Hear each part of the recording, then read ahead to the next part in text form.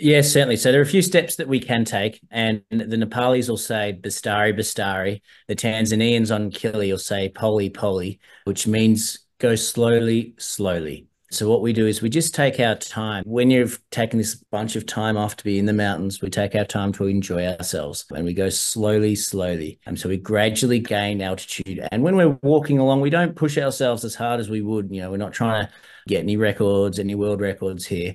So we're only trying to push our bodies just a little at a time. So we're not pushing ourselves into the red zone. Because if you find that you push yourself into the red zone, it takes a lot more to recover. I've seen this before when I was working at Ferrochet, where I had some people who are long distance runners, and they'd get up to say Namche Bazaar, and they go, "Oh, I haven't done much work today. I'll just go for a quick run. I'll run up to Arma Blanc base camp and back." And then by the time they get to us at 4,500 meters, they're cooked because they haven't given their bodies the time and the opportunity to acclimatize, because they've pushed themselves into the red zone too much. They've pushed themselves as hard as they would when they're at home, which has taken a deleterious effect on them. So the importance of rest days, the importance of rest during the day is super important to enable you to meet your goals.